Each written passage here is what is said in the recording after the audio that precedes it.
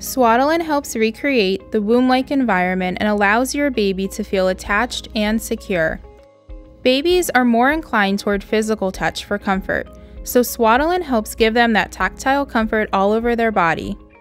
Swaddling should not replace skin-to-skin time, but can be a useful tool during those moments that parents are looking for ways to calm their baby. A good time to swaddle your baby is after they feed, when laying baby down to sleep, or when trying to calm your baby. Be sure to remove the swaddle when feeding your baby, as a baby in a swaddle can create a poor latch. So first you'll want to choose a blanket that is safe for swaddling, and then you're going to lay your blanket down on a firm surface in a diamond shape. The top of your diamond will point down with a straight line across the top.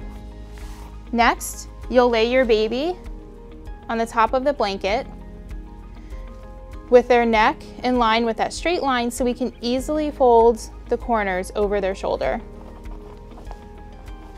First, you're going to take one corner, fold over the shoulder, hold it in the center, and then take this corner and fold across their body. You can tuck this corner under your baby securely. The next step is to place your hand at the bottom of their feet and fold the blanket over top. We want to make sure that they have enough space at the bottom to be able to kick their feet out if necessary. You can fold this corner under to secure that edge.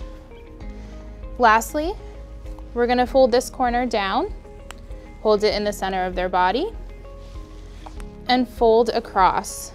Tuck in that last corner underneath your baby.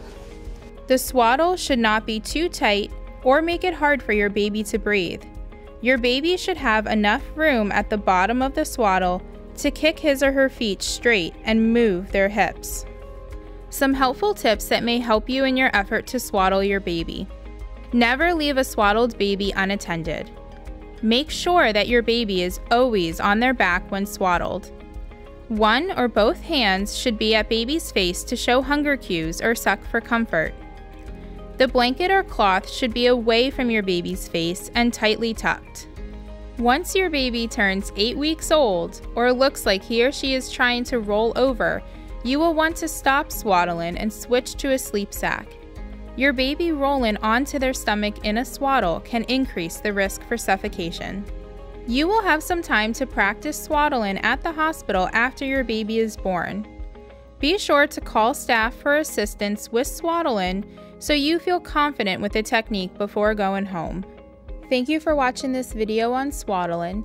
Please visit lvhn.org/raisingafamily for more information.